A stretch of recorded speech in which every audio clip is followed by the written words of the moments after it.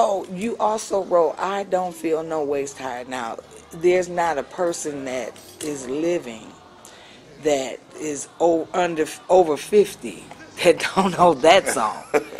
How did that come about? It was a line. I just had this one line that said, I don't feel no, I used to hum it on the way to the bus when I would leave work for years.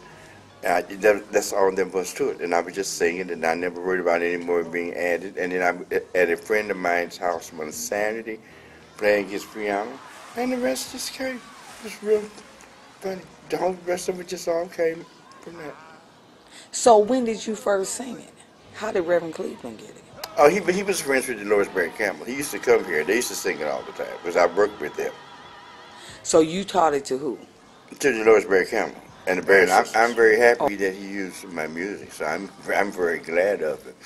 So what did you feel like the first time you heard it? Let's say on the radio. I was happy to hear it, but it made me feel good. I didn't know it was going to do all that it did, but the first time I heard it, I saw something. I was blessed. Then I never will forget it. September 1976, I started playing with James Cleveland.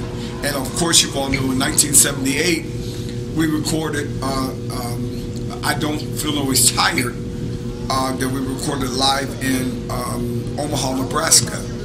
And it's so amazing how God opens up doors that you don't realize He done it.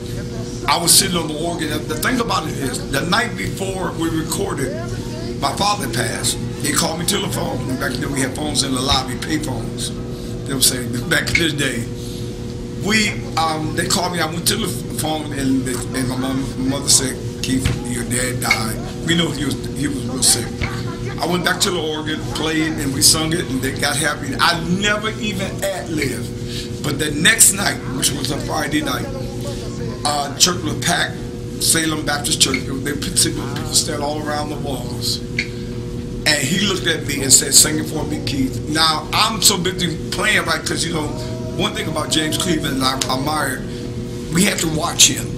You know, I could not overstep the piano. The piano was the lead. These folk nowadays don't really know about that.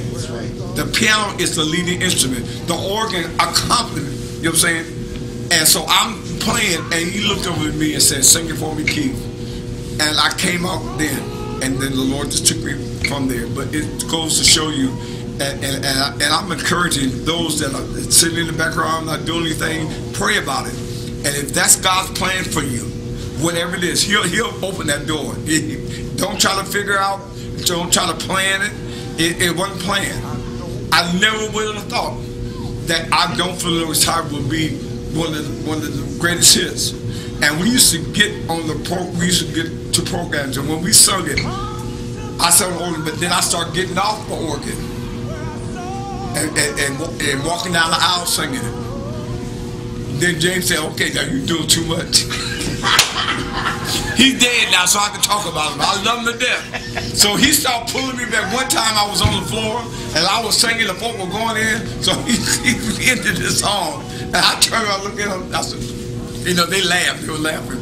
But I thank God for that. I thank God for that, because He did give me a chance.